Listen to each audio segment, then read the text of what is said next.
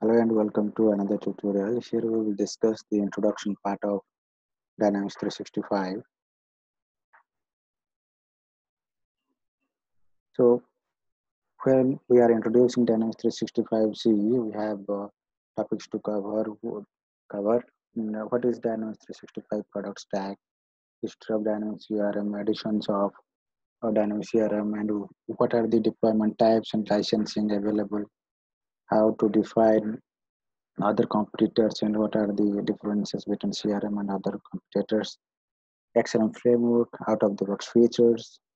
So let's discuss about Dynamics product stack. Previously, there were products like Dynamics Navision, Microsoft Dynamics AX, Microsoft Dynamics CRM, and Microsoft Dynamics C5, GP, and SL. So all these products are now combined to have a Dynamics 365 product. Now, if we talk about the history of the Dynamics CRM, then the first version was Microsoft CRM 1.0, which was released in 2003, which was having features like sales service module with Outlook integration and crystal reports. So gradually, the Dynamics CRM gets changed and upgraded with some more packages and more features. And in 2005, we have Dynamics CRM 3.0, which was released. Then consequently, Dynamics CRM 4.0, 2011 version, and 2016. And now we are in Dynamics 365. So every version have their own and advanced features included in our uh, versions that we have. And if we talk about editions in Dynamics CRM, we have two types of editions available in market. One is Business Edition and Enterprise Edition. Business Edition is optimized for the companies having 10 to 250 employees. So this is a small scale industry requirements, and the Business Edition consists of financial, sales, marketing, and this provides only cloud features. But in Enterprise Edition, it is targeted for 250 plus employees, comprising of CRM online and on-premise also.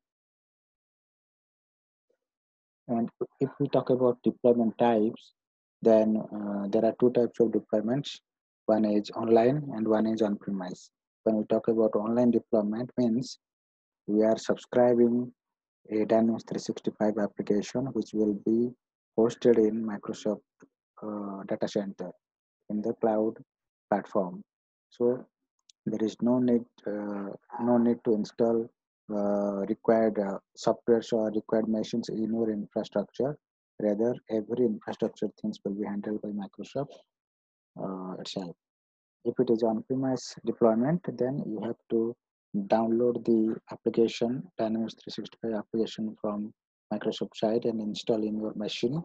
All resources and infrastructure systems are provided by your team only. So there is no Microsoft intervention on on-premise or on-premise deployment. We talk about the differences between online and on-premise versions. We have some significant differences in pricing model and information storage, data access, storage space, and all that. So in online, we have monthly subscriptions for pricing model, but in on-premise, you give one-time uh, capital investment, and you own the product with you. And if you talk about storage, then Microsoft servers lack of server customization options. The storage you have to purchase from online server, but in on-premise you have to manage your server on your own. Okay, so these are all the differences that you can go through. Okay, if we talk about system updates, all updates are set up immediately if it is online.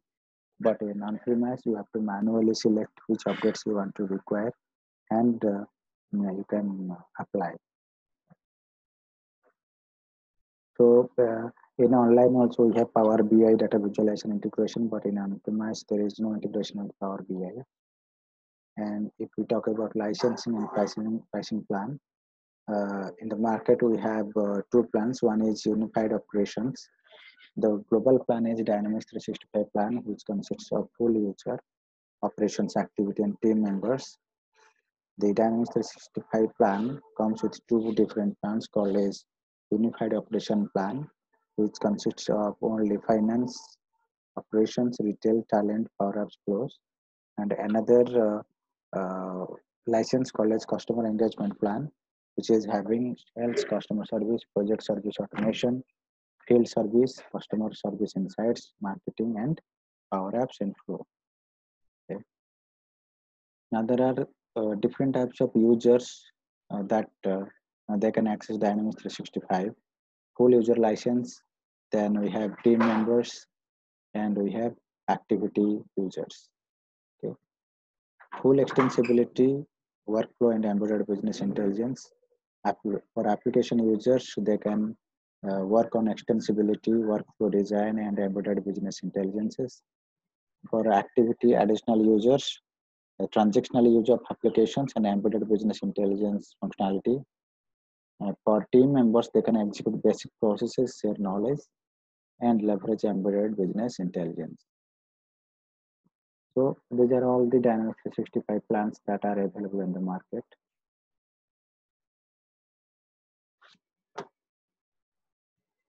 So you can also download the official license guide here.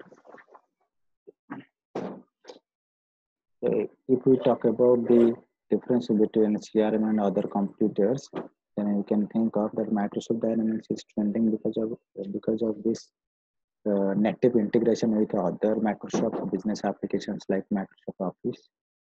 But Salesforce, you have to write some integration codes, manual codes for that integration with your day-to-day business applications. And there is a XRM framework.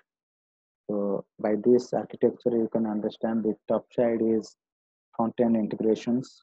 We can access Dynamics CRM using clients like web applications, Outlook, and mobile.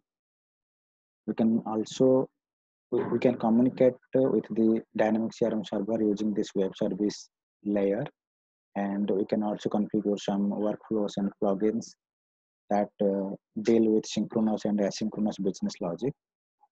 And the security is the heart of Dynamics CRM that we can define in the application. So in our next chapters, we can discuss more on these customizations and the reporting, integrated applications, and filtered SQL views. We have two types of database available in Dynamics CRM. One is metadata database, one is data database. So there is no direct intervention with the database because the data is managed by Microsoft itself. You just manipulate the user interfaces and you can call the web services, which is internally dealing with the data.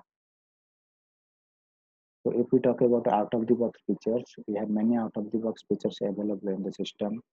We have multiple currency management, and we have document reporting management, workflow designs, and we have predefined sales process in the system already.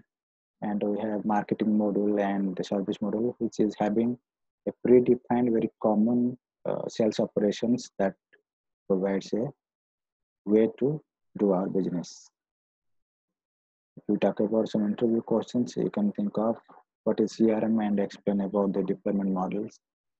They can ask, explain online versus on-premise 365. So we'll stop this session now.